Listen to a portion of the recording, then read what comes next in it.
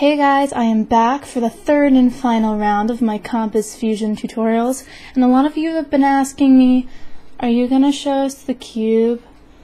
What about the cube? Can I have the cube now? Cube, please.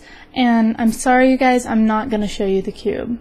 I'm going to show you the cube, the sphere, and the cylinder. And you know what that means? That's the trifecta of power, including some non-supported extras, which I think that it's going to get a little bit cold in here, and you'll find out here in a little bit.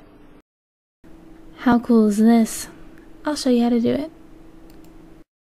Having teleported into Ubuntu, you want System, Preferences, and CCSM, or Compiz Config Settings Manager, and hit Enable Cube, disabling Desktop Wall, and we also want to enable Rotate Cube under Desktop, and then Reflection and Deformation, which will have to resolve the conflict that comes up when you have Next Slide. And then we just want to enable the 3D windows, and make sure you check all these boxes. If you don't check the boxes, it doesn't take effect. Back in CCSM now, enter Cube Settings, and then the Appearance tab. There we click on Sky Dome at the bottom, and that's where we're going to establish what background or sky picture that we're going to use. Then just browse for your image that tickles your fancy, and you'll want to click Animate Sky Dome if you want the background to rotate when you rotate the cube. It's a pretty cool effect.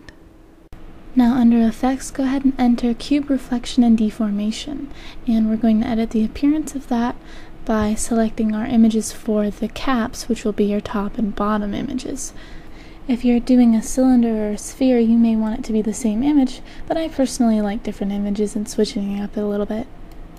You want to make sure you remove the default images by clicking Delete, and then you can add images by clicking New.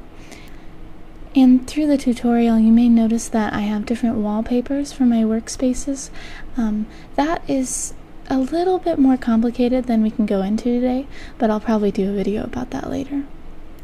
Now we just went to the Reflection tab and selected Distance. Onward to the Deformation tab. You have None, which is your standard cube, and then you have the options of a sphere and a cylinder.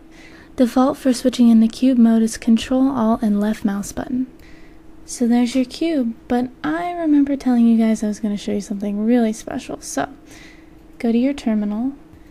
Using the amazing power of compiz zoom, I'm zooming in on the command where sudo aptitude install compiz-fusion's plugins unsupported.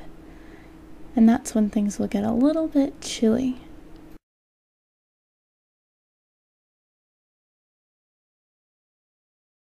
Moving forward, we're back in the Compiz Config Settings Manager, and you'll notice that Extra shows with snow.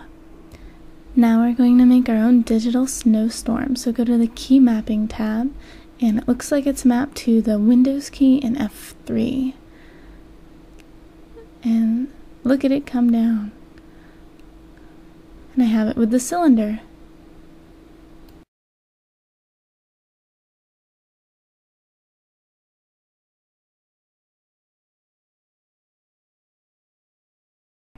It's a wee bit nippy in here. Sorry, I just had to say it. I just wanted to prove to you that you can in fact beat the pants off of Windows 7 as far as what is picturesque. And Linux doesn't have to be ugly. It's not the redheaded stepchild, that is just me. Anyway, I hope to catch you back here next week. See you then. Bye.